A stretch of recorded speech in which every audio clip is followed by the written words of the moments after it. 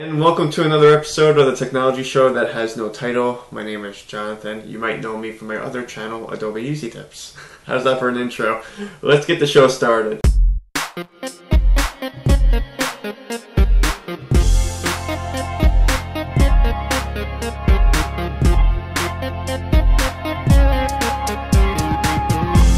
So this video is going to be all about Adobe Creative Suite 6. I do think it's an interesting move for Adobe to be transitioning to some different features and some different services, such as the Creative Cloud.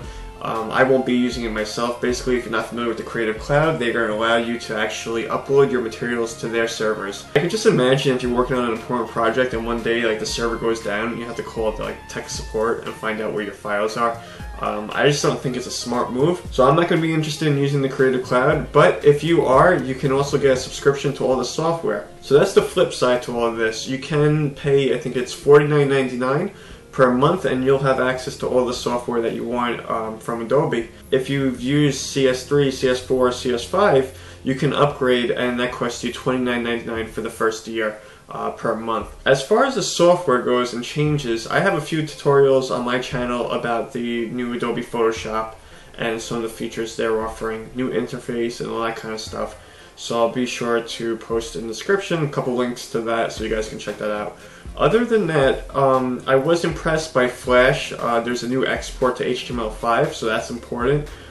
They were, in the presentation that Adobe gave about this, they were trying to explain some innovations with Flash and how it is the premier, I guess, animation tool from them. I'm not liking Flash on that level, only because they're not going to upgrade the Flash player anymore, so for mobile browsers, and I'm just not interested in working with Flash in that environment. But if you're not a Flash fan, you can have HTML5 with Adobe Edge, and that is a great tool. I've been using that for a couple of months. We were also featured by Adobe Edge, and that is an awesome HTML5 editor.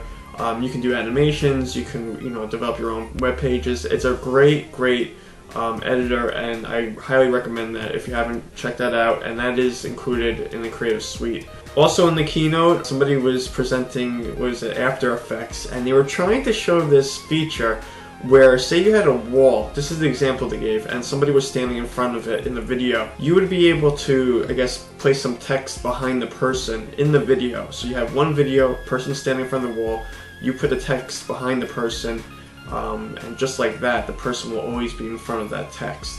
Now, the person who was doing the presentation tried to do this, but the woman in the video, she had hair, so you can see pieces of the wall behind her hair and the text. It was kind of messed up.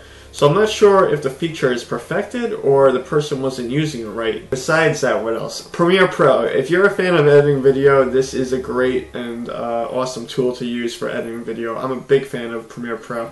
But you know what they're doing is they're changing the layout, and they're also making it a little bit more user-friendly with the size of the screens. So they changed that up, and you're going to have bigger preview windows in Premiere Pro, and they're also going to make it a lot more user-friendly. And as they described it, focus on the media, and that's important because when you're working on a video project, that should be your focal point, not all the crap that's on the left hand side, the panels and everything. It's really about what you're editing and your timeline and those kind of things, and then you should be able to adjust it at how you want. Other than that, I did notice that they're going with this whole different interface with the background, so you'll have a darker background, and if you're an After Effects and Premiere Pro fan where you have that darker background as your interface, you're going to be getting that with all the software from the Creative Suite. So that's my point of view. You guys tell me what you think. Do you think it's a great idea to upload your own work, copyrighted work, to a cloud server and have another company have access to it? I question this. I know Apple is a big fan of doing this. Google has been talking about this, and now Adobe is doing it. I'm just not into the idea. I don't like it. I like to have my own things on my own drives. I back up my own work, and that's where it's going to stay. And that's how I feel comfortable with doing my work. But you guys tell me, will you share with others your work and have people give you feedback? Are you into the whole social networking aspect of it? Let me know in the comments below. And that is all. I will see you later. If you like this video, thumbs up. If you don't like this video, don't thumbs it down. Just leave. Don't forget, if you're not subscribed to this channel, click the subscribe button. And also check out my other channel where you'll get Adobe tutorials. Yes, some of the best Adobe tutorials on the internet. Says who? Says me. I'll see you guys later. Cheers.